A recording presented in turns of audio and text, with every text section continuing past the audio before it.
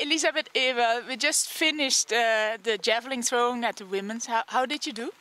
Well, I didn't do so well. I threw 50 meters 30 and my PB is 57, so it wasn't that good, but under these circumstances it was okay. Yeah, because what are the circumstances here in Sofia? Well, it's pretty cold. It's about, I don't know, 10 degrees and it's raining now, so it wasn't good at all. Can you explain, do you have an explanation for the 50 meters, why it wasn't like 55, 57? Well, my winter preparation didn't go so well. I had some problems with my knee and my shoulder, so I think that's the reason. What are you expecting from the rest of your season?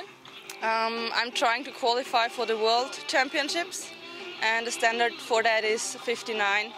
What kind of preparation can you do for the rest of the summer? Like, are you staying then in Austria? Are you going somewhere else?